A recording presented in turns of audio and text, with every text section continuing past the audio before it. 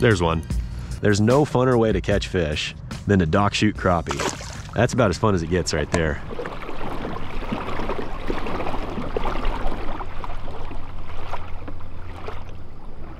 Good morning from the lake. The sun hasn't even come up yet. We're out here on the kayak, and today we are going to be dock shooting for crappie. And I'll tell you what, if you've never shot docks for crappie, you're missing out. And I'll talk about why here in a few minutes. But for right now, let's go find some docks and let's go get started. We just got to our first set of docks, and these are obviously much higher off the water. They don't offer quite as much shade as a lot of docks that I like to shoot, but at the same time, they do have a lot of these big posts. I think the crappie like to gravitate to sit kind of right next to this stuff. The other thing is this is right off the main river channel, and so it brings just a little bit deeper water, and I think the crappie like that. And one more thing I'm noticing is I am seeing a lot of little bait fish around this area, so I think there's probably an abundance of food. So I have a feeling there should be some crappie around.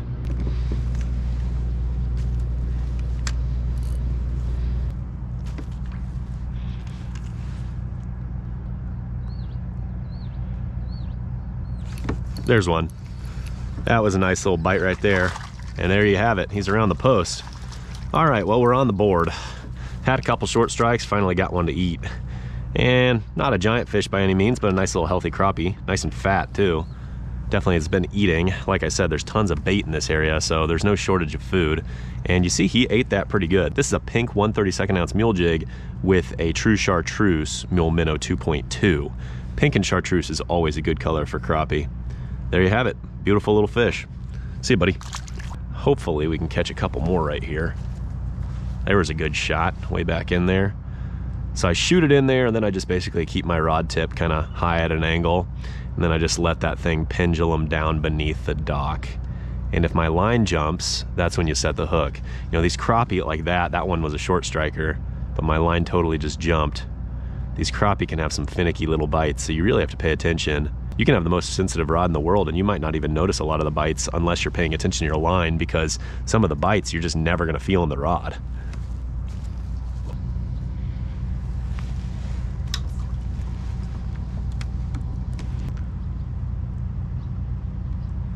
There's one. See, I would have never felt that bite in the rod. I just noticed my line was acting funny, and that one ate the cowpoke color. So I think we've still got some experimenting to do with color, but we've caught one on each. Now this is another really healthy crappie, not very long, but really beefy. Just, they're feeding well, man. Lots of food in here. There you go. Nice chunky one. See ya, buddy. Oh yeah, way back in there. Anybody back there? I will say the two fish I caught were pretty darn close to that post in the water. A lot of times I think they like to just kind of nose up to a post, just makes them feel a little more comfortable. It's kind of a little bit of an ambush spot. And I don't know if you've ever looked at crappie in like an aquarium, like if you go to like a Cabela's or Bass Pro, they're always just kind of sitting with their nose up against something. And I feel like they do that exact same thing with these posts. And because there's so many dang posts in the water, I think that really helps me, because they feel more comfortable with brush or with, you know, a lay down or just something in the water. And I don't know, there's probably some brush piles in this lake. I don't know where they're at, but these posts work just the same. I guess some of you are probably wondering what I do when I actually shoot the jig under there. Well, I grab the hook, not by the point, obviously. I just kind of grab it behind the hook a little bit, and then usually I've got it anywhere from about, you know, 70 to 80% way down the rod. In this case, I probably would like to have it about here, but anyways, I create that big bow and arrow, and then I let go of the jig and I let go of the line. You know, it's kind of important. You let go of the jig first, and then you kind of wait just a real split second, and then you let go of the line, and then you keep it low to the water, and that way it can get under the docks. Now, these docks are super easy. These would be great docks to kind of practice on.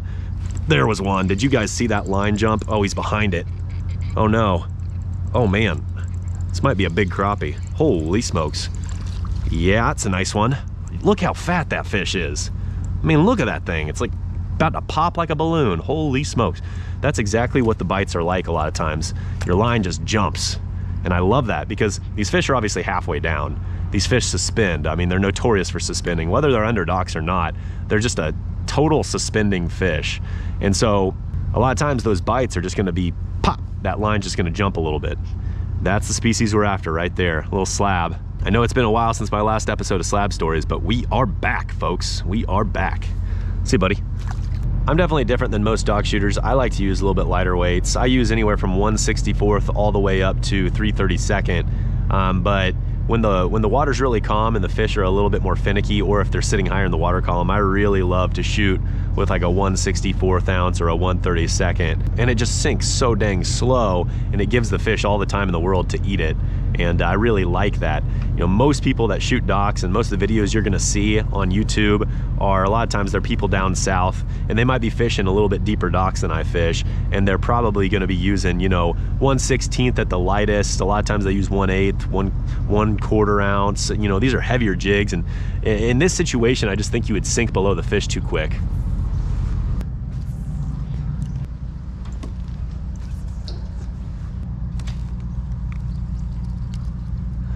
Well, I think a pike just ate my jig. Ah, the beauty of being a northern angler. I noticed my line started swimming off. I went to set the hook and it just disappeared completely. I mean, it was just like butter. This is the Mule Minnow 3.2, definitely on the larger size for crappie, but I feel like these are some pretty big ones. I think there's also some size potential here, so I'm not afraid to use that little bit larger profile. The other thing that I'm gonna do is I'm just gonna trim that little head portion off. You know, these are designed with an intention to be trimmable. You know, this little portion right here is pretty small, but when it comes to crappie fishing, that little segment right there might make a difference. So I am gonna go ahead and trim that off. And there you go. And see, it ain't much, but it makes a little difference. And then we're just gonna go ahead and slide that jig into the plastic nice and straight as physically possible, and come out. There we go. And then we're just gonna pull that up over, snap it into place. There you have it. Tasty little crappie morsel right there. I'm not a huge believer in scent, but every now and again I do like to add it. And this water's pretty dirty, so I figure it can't hurt. I don't necessarily know if it actually makes a big difference, but it definitely is not gonna make a, you know, negative difference, I wouldn't think. So I just put a little bit of that on there sometimes, and just gives it a little bit of flavor. You wanna know one of my favorite things about pontoons? They're basically a floating dock that you can shoot. There you go, way up under there. Maybe there's a crappie underneath this pontoon.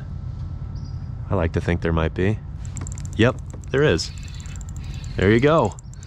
And that, my friends, is why you shoot pontoons too. Good times. Good times. Thank you, Mr. Pontoon. It ain't much, but again, it's a very healthy fish. These fish are not exactly long, but they're very girthy. Now, I know a lot of anglers' natural tendency when it comes to fishing is they like to work their baits. They like to reel it in, they like to twitch it. But realistically, the bulk of the time when I'm fishing these crappie, I'm just letting it sink. It's all about the rod angle and just penduluming the jig. You know, it's more about a profile just kind of naturally flowing down into their strike zone. If you overwork your bait, I feel like you don't catch as many fish. You know, there's times where the crappie are aggressively chasing and you actually need to work your bait back, but a lot of times I would say that's more so like the early spring. This time of year, I feel like they're, you know, they're a little bit slower, and just a nice slow retrieve is the way to do it. Oh baby. Let's see if there's another under the pontoon. I can't see my line, which is definitely a disadvantage because that sun is totally blinding me, so it's all off of feel right now. Oh, there's one. Yep, fortunately that fish I could feel. Feels like a nice one. Yeah, it's a good crappie. Might be my best one yet. I think that's definitely my best one yet. It's a real nice fish. Holy smokes. Just for size reference, we'll go ahead and throw a measurement on this fish. I imagine he's around 10 inches. He's not all that big. Again, these fish aren't exactly long. They're very healthy though. I like to see them so thick and, you know, clearly they're eating. Yeah, this fish is right at 10 inches. So not exactly a giant by any means, but very, very healthy and always a good time. And I tell you what, there's no funner way to catch fish than to dock shoot crappie. That's about as fun as it gets right there. There he is. Man, that fish walloped it. Another sizable one. These are perfect eaters right here. These fish like 9 to 11 inches, nice and fat. They're perfect eaters. I'm not keeping any fish today, but if I was, man, this one would make a nice taco. Beauty. See ya, bud. I like using the cowpoke color, a little bit more dirty water like this. I'll fish it in just about anywhere, but in this more stained water paired up with either a chartreuse or a fire red jig. And I just feel like I've had such good success with it. Seems like the crappie really like it. There he is. And some of these fish just kind of nip at a time or two before taking it down. It's my smallest fish of the day. But you know what? Shout out to this fish because he was still fun. I don't care if he's small, still a blast. Something about this pontoon, it's just magical. It's the magical pontoon. That's definitely my best crappie of the day. That's a beauty. Beautiful slab right there. Haven't caught any true giants yet. We've caught a lot of consistent quality though. I'll take that any day of the week. 40 minutes into our fishing trip and we've already caught a lot of fish. No complaints on my end, but I'm sure by now a lot of you are wondering what my setup is. Well, I've got a size 1000 Daiwa reel with 6-pound braid and then a Temple Fork 7-foot ultralight. It's a fast action. I can't say that this is necessarily my dock shooting setup. It's one of them. I've used lots of ultralights and I've had fun with all of them. So I don't necessarily think that I have a strong preference when it comes to dock shooting. I'd say these longer rods are a little bit better for like the pendulum, but they're a little more clunky around the post and whatnot, whereas like a little bit shorter rod's gonna be a little more portable, a little easier around the posts. And I've had just as much success skipping with those as I do with this. So at this point, I would say that it doesn't matter too much, especially when you're on a kayak, because you're so low to the water, so you can kind of make different rods work. If you're in a boat, you obviously need to consider it a little bit more because you're standing up and you're off the water a little bit. So you need to find a rod that's gonna work well with your setup. But all in all, I would say whether you're using mono, fluoro, braid, or a long rod or a short rod, doesn't matter too much. You should be able to make them work. Now I'm using ultralight. A lot of people when they crappie fish, they use light setups, maybe even medium light setups. For me, the ultralight's great for that lower diameter line and those really lightweight jigs, but you can absolutely use other setups as well. Anyways, I know that didn't necessarily narrow it down too much, but I guess at the bare minimum, hopefully you understand now that you don't need like a super specific setup just for dock shooting. You can make do with a lot of different spinning outfits. All right, let's get back to fishing because we're absolutely whacking them and I'm looking forward to catching more. Because we just talked about setups, I'm gonna go ahead and show that I can do the same exact thing with this other setup. It's definitely very different. It's a 6'1", it's a fast, but it's definitely a lot more like an extra fast, I would say, because it's got that solid tip. It's the Daiwa Kage, and then I've got 2-pound monofilament on there. So totally different setup, but we can do the exact same thing, and I'm gonna show you that right now. Now this is a 1/32 ounce mule jig, so this is a little bit lighter, but again, there you go. I actually shot it inside of the pontoon. That was crazy. Oops. Sorry, Mr. Pontoon, I didn't know you had a hole on your side. All right, I'm gonna catch one right there. This pontoon has gotta have at least one more fish underneath it. Oh man, that fish I did not feel at all. I will say, the braid is definitely, that very well could be my biggest crappie yet. Oof, that's a beefy one, holy smokes. That's hands down my biggest crappie yet. It's a good thing I dropped that chartreuse minnow down under that pontoon because we caught a bunch of fish on the cowpoke, but trying that little bit different color gave me my biggest beefcake yet. That is a really beautiful fish, man. See ya, bud.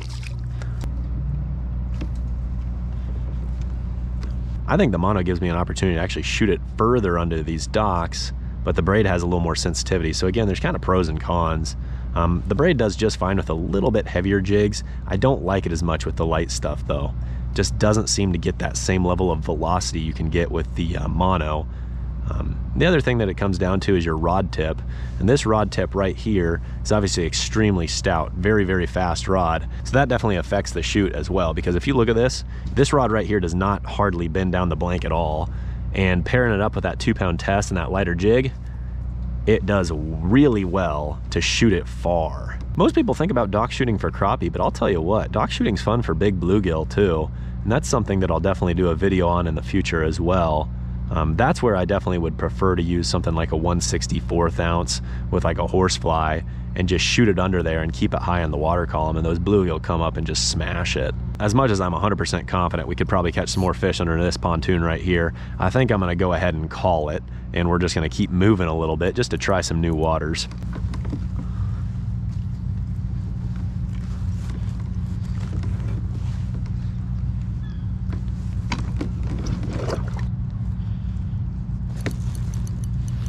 Oh boy, this is not a crappie. This is not a crappie. Oh. broke. Ah, shoot. Dadgummit, I don't know what that was, but it was big. It didn't feel like it broke because of teeth, but it very well could have been like a big pike or something. And then eventually it just caught the tooth, I don't know. Dadgummit, could have been just about anything. It's always a bummer. That's like one of the worst feelings, is losing a fish that you know is huge and you never even had a chance to see, so you have no idea what it was. I'm gonna be thinking about that fish for the rest of the weekend, that's for sure.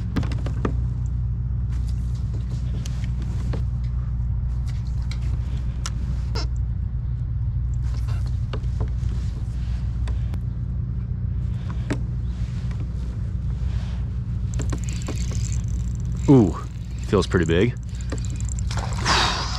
Yes, sir. Nice slab right there. There you go. This one's got as much shade as we've found yet. We're still sitting over 10 foot of water. Man, I'm just gonna be thinking about that last fish forever. I don't know what it was, but something broke me off and it was huge. I mean, it was a heavy fish. And I'm really bummed by the fact that it is swimming off with my jig right now.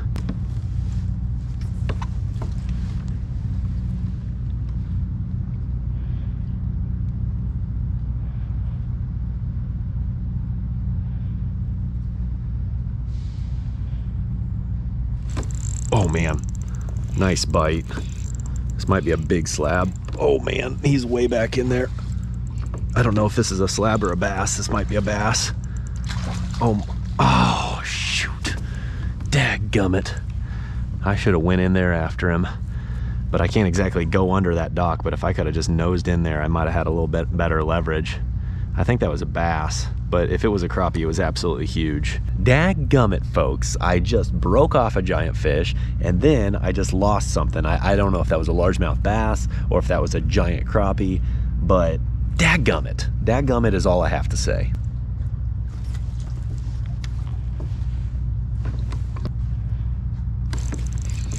That's a crappie. Nice one. Whew. Real solid one. Whew. I'm still thinking about that last fish I just missed. It's a nice tank of a crappie though. See you, buddy.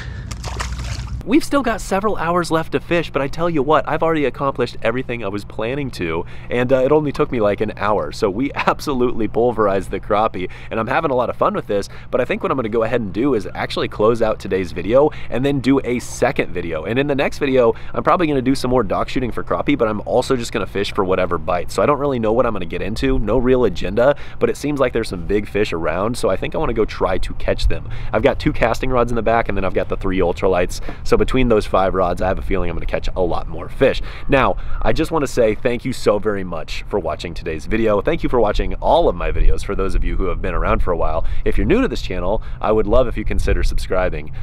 Anyways, I hope you have a great day. We'll catch you next time.